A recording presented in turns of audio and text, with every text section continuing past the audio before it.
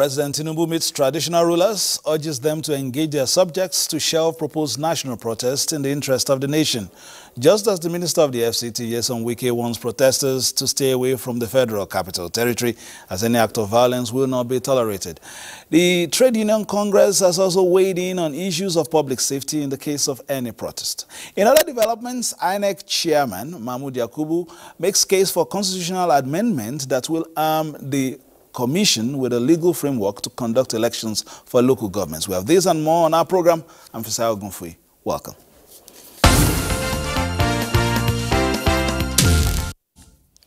Leaders under the umbrella of the National Council of Traditional Rulers of Nigeria are appealing to Nigerians, particularly those planning the much-talked-about protests in the country, to deeply consider the possible implications of such agitation on the social and economic life of the general public and shelve the looming protests. It was after their meeting with President Bola Tinubu at the State House. Leadership from the Federal Executive Council directly to the traditional rulers. It has never happened in our nation before, never. This is the first time we're all experiencing it. People that are out there to maybe protest, it's their right, civic right. But let them put a face to it and don't let it be hijacked by people that has ulterior motive. That is our stand. We condemn such acts fully. We traditional rulers are not engaged in people, especially the youth, coming out to start looting, to start breaking down law and order. We are parents, we are traditional rulers, we are closer to them.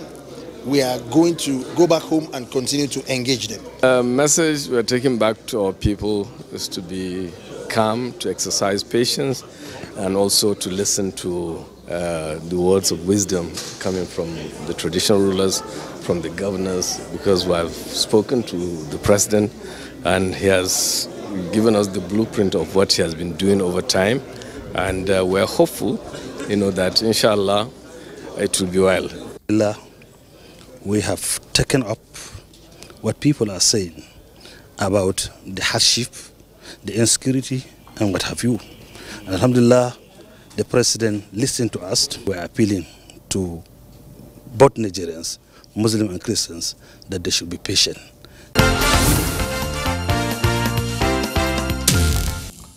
While the Trade Union Congress of Nigeria has warned against the possibility of the planned nationwide protests being hijacked by hoodlums and called on the country's security agencies to ensure adequate security to protect lives and property of Nigerians. President of the union, Festus Osifo, who gave the warning during a press briefing in Abuja, says the union is not party to the protest. It is a briefing that centers on trading issues in the country. The planned nationwide protests, 70,000 naira new national minimum wage, and rhetoric making the rounds about Dangote refinery. TUC President Festus Osifo, while acknowledging the fundamental rights of citizens to protest, warned that such protests without a face may have mischiefs with hidden motives of causing destruction with heavy toll on the downtrodden. When it degenerates to chaos, when it degenerates to violence, when hoodlum, hijack such protests, it may lead to several issues. And part of those issues could also be vandalization that we have also observed. And in most cases, people that are vandalized are downtrodden Nigerians like you and I. On the 70,000 naira new national minimum wage, Osifo says the organized labor arrived at the figure after basing its negotiation on the inflation rate.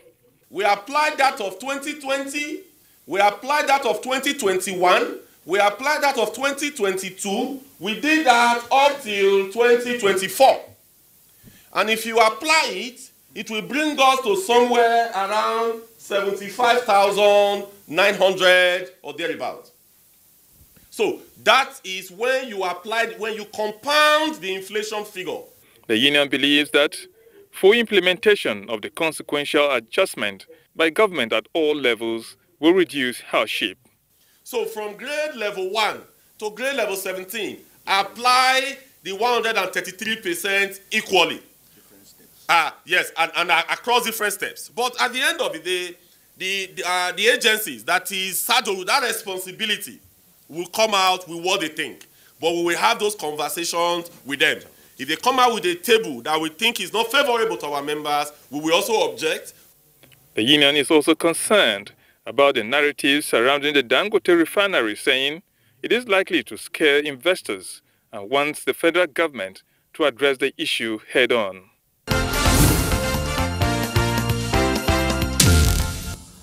All right, so many issues to discuss, so little time. But let me welcome my first guest. We have two in the studio, but the first guest is a member, it's also first chairman of the Rural Development Committee in the House and member representing East and Central and West.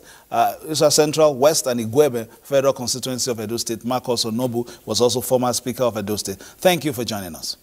Thank you, Fisayo. Good afternoon, Nigerians. Now, in response to the agitations of some Nigerians who are proposing nationwide protest, the House of Representatives members slashed their monthly salary by 50% as a way of perhaps showing concern to pacify Nigerians generally. Are there other things perhaps that lawmakers are doing in the background also to make sure that society is on an even keel? Yes, thank you, Fisayo. The decision to slash the 50% of our salaries at the 10th House of Representatives is to show to Nigerians that we are deeply concerned about the sufferings of our people, and that we are all affected. The fact is that we are direct representatives of all Nigerians, the 360 constituencies across board, and we feel the pains of Nigerians.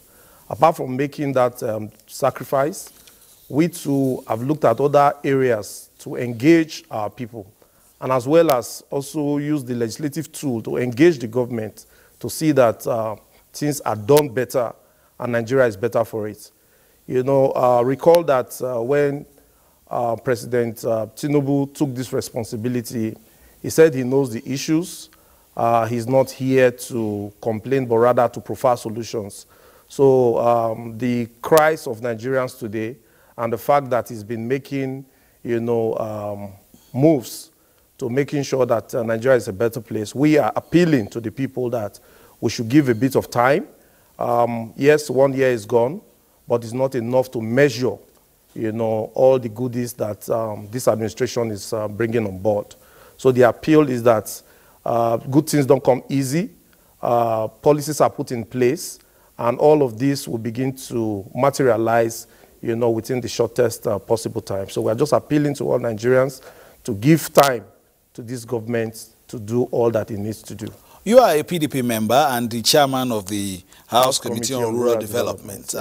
That is an area that, where Nigerians are, the rural areas. What areas would you want government to bring things to bear in terms of the realities in those communities? Well, first, the rural dwellers are the most hit with this inflation. Don't forget that the insecurity in the land has also affected rural dwellers. They cannot go to the farm, which has also led to food inflation in the country. We've had challenges of the rural dwellers taking off their agricultural products to, the main markets. We've had challenges of lack of infrastructures in the rural communities. We've had challenges of lack of health facilities. So since we came on board, we'll be looking at the books, see what have been done in the past, and see how we can change the narrative, going into the future. So a lot is being done. Good enough is that we participated in the 2024 appropriation, where we have been able to capture most rural communities across Nigeria, and the supplementary appropriation that was passed a few days ago also actually captures the essence of rural development in Nigeria. So the promise is that in a few months, when this appropriation takes effect, rural communities and rural dwellers will begin to, see the hand of government. All right, we have a second guest also joining us now, the National Coordinator, APC Renewed Hope Guard, Dominic Alancha, who's joining us in the studio. Dominic, thank you for joining us, such a short, time to, come in. But let's quickly bring you in. Your party came into power with a lot of promises. There seems to be some gap between, those promises and actualities at the moment. But what are you doing quickly to bridge that gap? Well, thank you very much. I think the government is doing a lot in order to bridge that gap. Mr. President, when he came on board, like my brother rightly said, he understands the problem, and what he's doing is to introduce policies, that will, advance governance in the country. We know that what have occasioned some of the hardship, the sufferings that Nigerians are going through is the fact that the president, when he came on board, he made a pronouncement, he introduced a policy where, the fuel subsidy was removed. And if you look at it, that fuel subsidy regime was not actually sustainable. That is why he removed that, he made that pronouncement.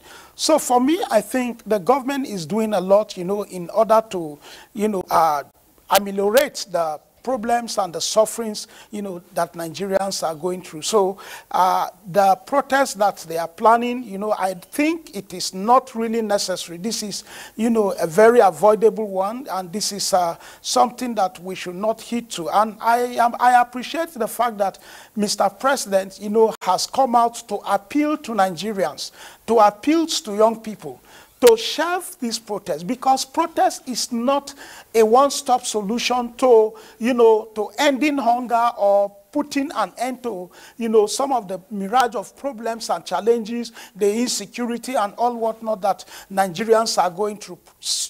Crisis, protests will not solve it. And, the protest is faceless. Like a lot of people have said, the TUC president have said it's a faceless one. It will only be sensible for us not to join them, because you cannot join a protest that is, faceless. Look at what happened in Lagos during the EndSARS. It was a faceless protest. It was a breeding ground for, hoodlums to hijack it, which they did. So we should not, repeat what happened in Lagos, and we should also learn from other African countries the result of protests, where it has brought them. So Nigerians should be patient, with Mr. President. He's doing all he can to ensure that he brings succor, to Nigeria. But I would like to call on, Mr. President to ensure, because, like I said, what Nigerians are going through is the, removal of subsidy, which was not sustainable. We supported him. We appreciate him, for the political will he has to remove subsidy. But what he needs to do in the meantime, to ensure that, Nigerians' sufferings are ameliorated, because our fuel are being imported.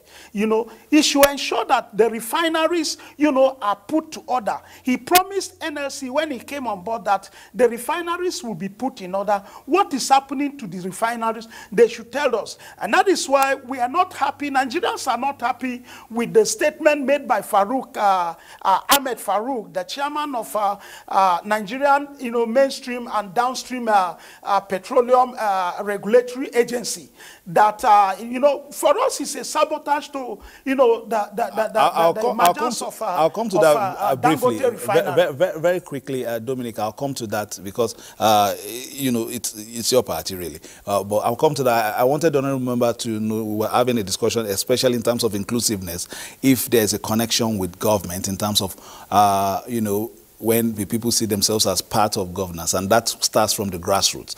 Very, recently, we've seen that judgment by the appeal court taking power straight to the grassroots, so that at the very lowest, or, the first tier of government, some will say because it's coming from down, that's at the local government level, they begin to spend their own money. This is your constituency. You represent, the good people of East Central, West and Igwebe. You've been, a member of the State House of Assembly as well. Would this help in terms of at least feeling the impact, even from the local government level? People begin to see, okay, this is our money, we can actually spend it, we can hold the chairman accountable as against some windfall from Abuja. Yes, the Constitution of the Federal Republic of Nigeria recognizes the federal government, the state government, and the local government. And I believe that governance at every level, will help to guarantee the Nigerian that we all desire. If the federal government is having its own opportunity without any interference, to carry out its business, the state is having their own responsibility. The local government should be able to also take the decision. And I particularly think that the insecurity we talk about today in Nigeria is actually exacerbated because of the fact that the local government have not been really functional. So for me, it's a welcome development, and I think that the 774 local governments in Nigeria should take this as an opportunity to bring development, to the grassroots level. I once had interaction with one of my leaders in the local government, and he told me that some 20, 25 years ago, that the government they knew was the government at the local government level. So they didn't know much about the state government and the federal government. So the reason why you see that there are agitations, ethnic agitation, community agitations, regional agitation, is because they feel that local government at that local level is no longer available. So everybody is pushing, to come to the center. So once we're able to take power back to the people through the local government, we would have solved, quite a number of the challenges we face in Nigeria. All right, ensuring those who lead at that level also will be important. And our next story says the era of caretaker committee chairmen in local government areas across the country may be over if the Independent National Electoral Commission is given the mandate to conduct elections at that level. This assurance came from the INEC chairman, Professor Mahmood Yakubu, during a meeting between the Commission and the National Assembly Joint Committee on Electoral Matters following the recent Supreme Court judgment granting financial autonomy to local governments. So, track record actually proves that we can do it. Take the case of the Federal Capital Territory. And this is one part of the country where INEC has conducted local government elections. And it has resulted in the following. It is perhaps the only part of the country where local government elections are held regularly. There has never been a caretaker committee for any area council in the FCT. This is perhaps what has been encouraging many Nigerians to say that if INEC is saddled with the responsibility of conducting local government elections, the same thing will be replicated. On our own part, the National Assembly is committed to throwing its full weight, full legislative weight for that matter, in support of every policy of this government that is people-friendly and development-focused. All right, we get to the home run now. Governance, as you said earlier, Honorable, is at the federal, the state, and the local government. And if the government at the center is, assuring people that things will soon get better, we need to tighten our belts a little. How about the states? How have they been able to take ownership of this, situation and also perhaps communicated with the people? And then before we talk about the local government level, there's so much power at the state level as well. Are they also being held accountable, Honorable? Well, for me, in Nigeria, we observe, a federating state where every state is a federating unit. And at that level, every government at that level takes charge and takes responsibility of the security and development of their various states. I think Edo State, for example, the government of Edo State have taken responsibility to see how they can ameliorate the sufferings of its citizens. And for me, I think that the other states, taking cue from Edo State, they are doing relatively well. But the challenges have been that we are too partisan in thinking of, considering the issue of development in this country. A situation where, we're talking about security and people try to now bring in politics. We should try to shelve politics, because once elections are over, we should think of Nigerians, we should think of development, we should think of providing the basic amenities, for our people. And by the grace of God, if the leadership that the president has provided and the governors now working together to see how, they think in same line I'm sure that things will be better for it. Because the subsidy issue that we'll talk about today, the president actually removed subsidy, but the fact is that more monies are now available to the various states.